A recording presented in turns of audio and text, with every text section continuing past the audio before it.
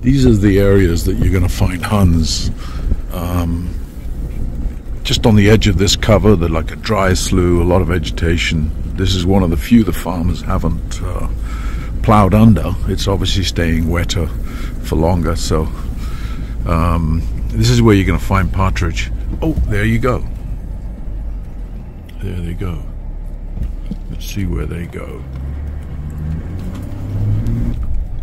Well,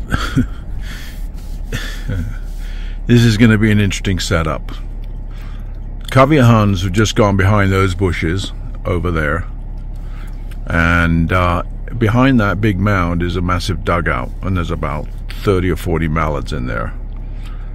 I passed up the mallards because I want to fly partridge, but if I put the falcon up right now, for sure I'm going to probably end up catching a duck.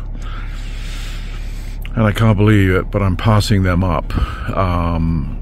And my birds are really going well right now, and I'm just a bit twitched about bird flu and all that, so I would sooner catch partridge.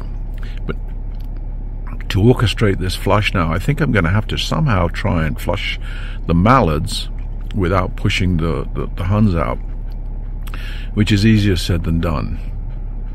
We're going to give it a go.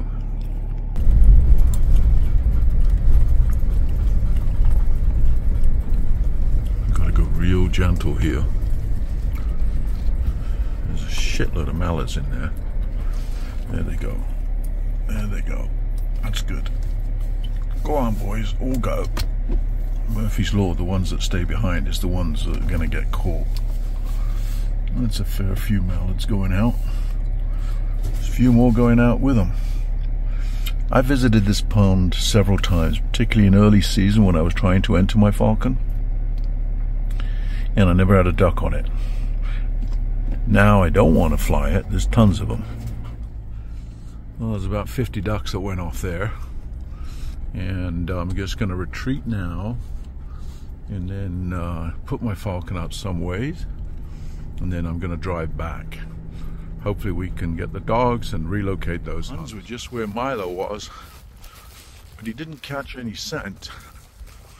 Let's see what happens now. Falcon's right above.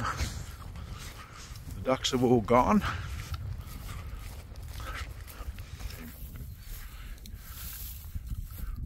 He's coming down out of a nice pitch. I couldn't serve him. That sucks. Oh, I hate it when that happens.